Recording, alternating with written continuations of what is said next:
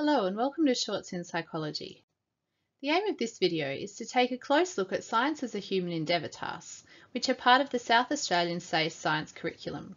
The focus of the video and examples used will be in the context of psychology. However, much of the content in this video in terms of pitfalls and strategies for success are relevant to all of the science subjects.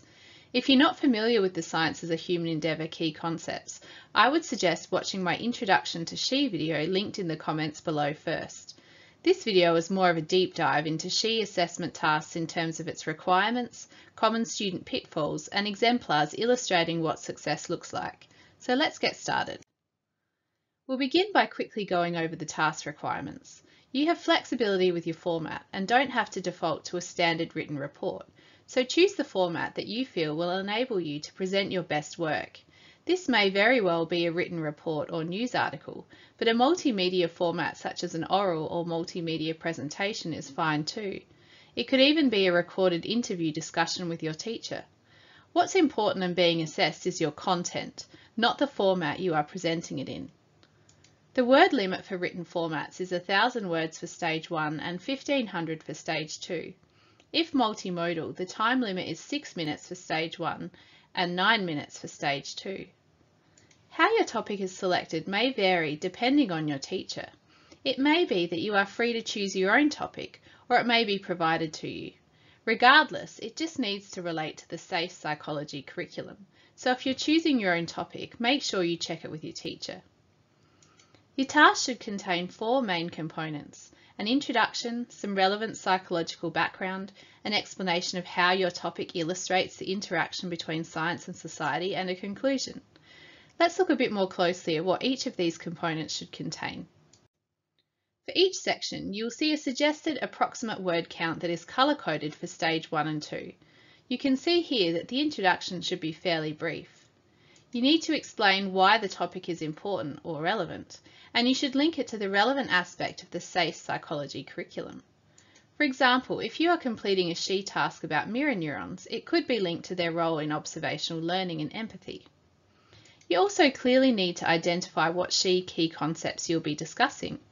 Don't just list these, but rather briefly explain how your topic will show the interaction between science and society. And finally, how will your discussion of the purpose, potential impact or application lead psychology to further understand complex problems and challenges globally in the future?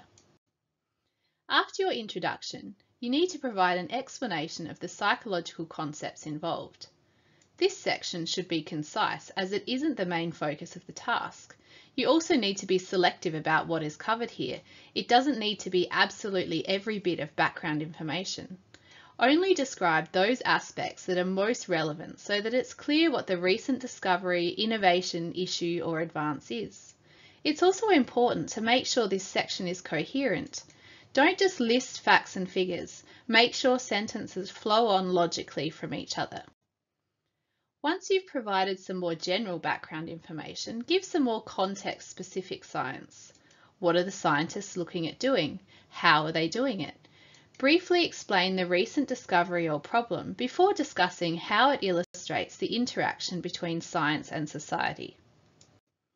This brings us to the most important part of the task, your discussion of SHE concepts. As a result, most of your word count should be dedicated to this, not background information. You need to talk about how the focus of the investigation illustrates SHE concepts.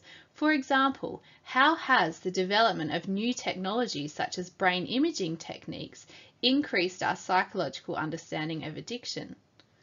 To ensure you can discuss each SHE concept in adequate depth, only discuss 1 or 2 key concepts. This doesn't mean you have to discuss all of the related elaborations. For example, choosing communication and collaboration doesn't mean you have to discuss communication and collaboration. No matter what SHE concepts you choose to discuss, make sure you link them to how it is impacting on society. This brings us to the final part of the task, the discussion of impact and conclusion. This can include talking about areas that require further development, or identifying interest groups that will be affected by the research.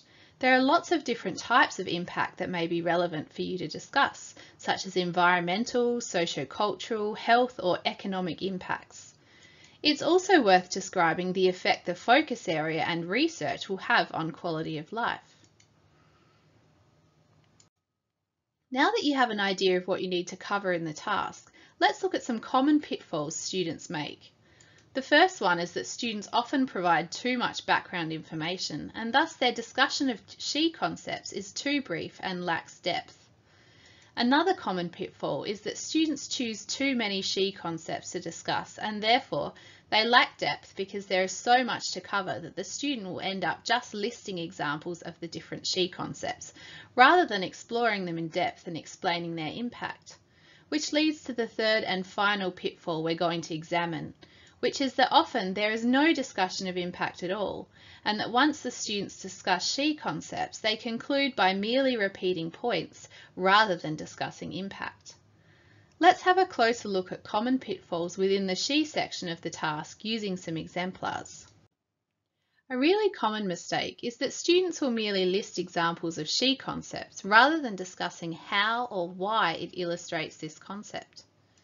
If we have a look at this exemplar, the student has listed some institutions that have collaborated, but hasn't told us anything about why they collaborated in the first place or what the collaboration involved.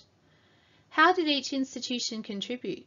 What were their areas of expertise, previous research, or access to specialist equipment that facilitated this collaboration and made it necessary? Another common mistake, which is easy to make when you've been doing so much research, is to summarise lots of research findings, but not actually discuss how they illustrate the interaction between science and society. Here is a good example. You might like to pause the video for a minute so you can read the exemplar. In a nutshell, this paragraph is a discussion of Panita's research method and results, rather than a discussion of how the research is an example of development. The next common pitfall is overnaming researchers and their institutions. Not only does it make sentences longer and impacts clarity, but it is using up valuable word count. Besides, this is what in-text referencing is for. There's no need to name everybody in the body of the text. Something else to avoid that uses valuable word count is quoting. It is your original work and ideas that are being assessed. Quoting an article doesn't mean you understand it. Instead, summarise in your own words and in-text reference.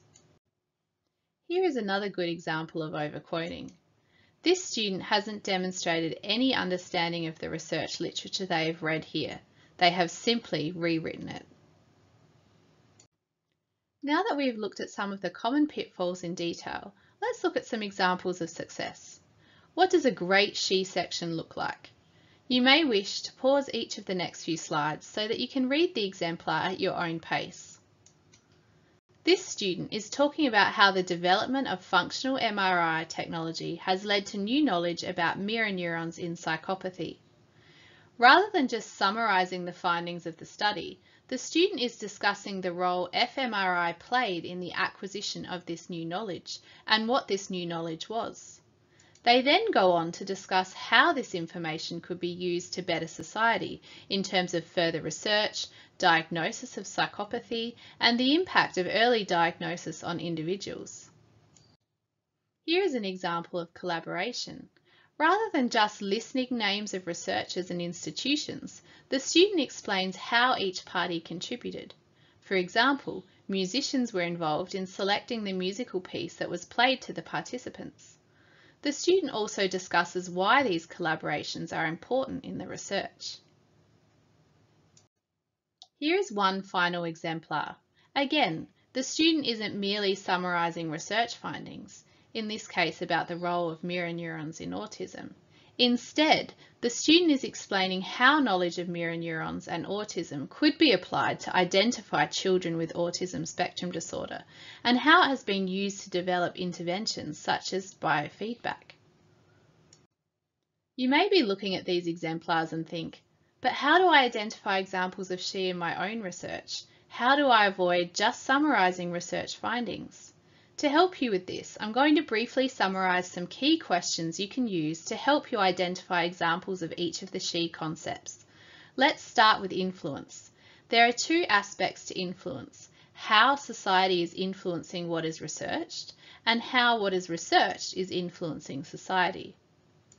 When looking for examples of how society is influencing what is researched, ask yourself, what is currently happening in society for psychologists to research about this topic? A perfect example of this type of influence is the many research studies that were conducted examining the impact of the COVID-19 pandemic and lockdowns on mental health. We can look at this in both a local, national, and global context. Aspects of society that influence research can be economic, sociocultural, religious, political, or environmental. Multiple influences may be at play within your focus topic. If we are looking for examples of how what is researched is influencing society, you need to examine the consequences of the research and how it's being monitored and evaluated. How may the research influence public perception? For example, it may reduce stigma towards individuals suffering from a particular disorder. If you have chosen to discuss collaboration, look at who has been contributing to the research. Is it across countries and/or institutions? Has anyone else besides psychologists been contributing to the research, such as government bodies, other health professionals, or education providers? What is the role of each group in the partnership and why are they required? How has it helped to further their knowledge? When discussing examples of communication, consider why the communication and verification of results is important. How were the results communicated? In what formats? How did it help to further knowledge in this area? If you choose this SHE concept, you don't automatically have to discuss development and application. You can just discuss one of these aspects. When looking for examples of development, look for occasions where developments in technology or theories have changed psychological understanding. What new knowledge was gained, or perhaps existing knowledge was refined as a result of these developments. If you're discussing application, look for examples where knowledge of psychology has been applied to better society, such as to develop a new diagnostic tool or modify an existing treatment. How has knowledge of psychology been used to inform public debate and practices? In summary, the discussion of SHE key concepts should be the majority of your report.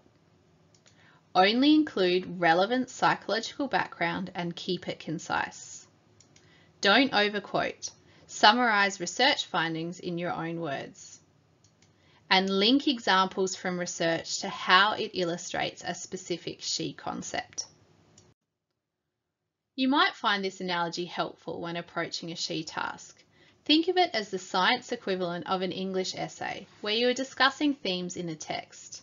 I still remember having to read Romeo and Juliet and write an essay about how love was portrayed in the play. This meant I was not meant to summarize the whole play and describe all of the events in Romeo and Juliet's tragic love story, but rather I had to discuss how the concept of love was portrayed in the play using some specific examples.